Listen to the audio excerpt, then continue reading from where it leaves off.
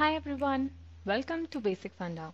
In today's video, we will see the latest feature recently launched by Microsoft, and that is the notifications. We used to have notifications entity in Dynamics 365, but recently we have got so many modifications. Like now we will be able to generate notifications so that it will be popped up to user. There is a notification panel given by Dynamics. So with the help of this new feature, we can easily generate notifications within model driven app. So in this video series, I'll be creating and showing you some notifications. We will see how we can enable notifications. We can add styles, like we can add bold, a new line, how we can generate how we can add a URL inside a notification. So let's start with this video. First of all, I have created a trial instance, and before we go into that, I just wanted to let you know that I have created this blog, and in this I have mentioned all the points related to this, like how we can enable, how we can generate, how we can add styles. So you can also check everything here in my blog, but in this video we will see everything step by step. So let's start. So I have created a trial instance for this. So first point is we will see how we can enable the notifications. So for this we have to go to the Maker portal. So I have opened the Maker portal. Let me go to my dev instance. I have created one solution. So I will just open that solution.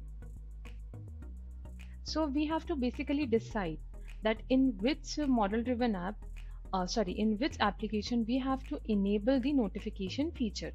So example, here I want to enable the notification feature inside my customer service workspace app.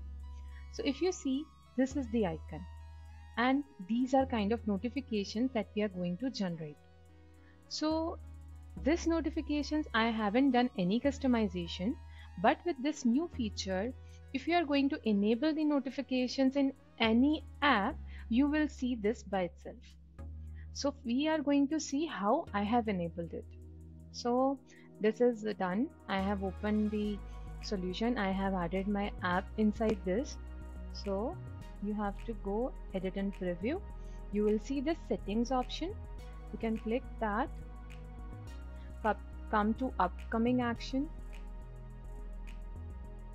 and then here this is the button that we have to enable. So I have enabled it. In-app notifications, currently this is in preview mode, and this is how we can enable it.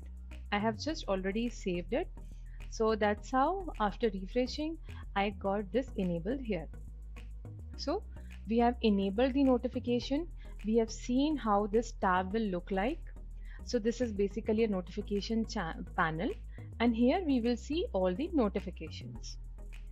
So this part is done. Now we will move to our next part in my next video, where we will see how we can create a notification.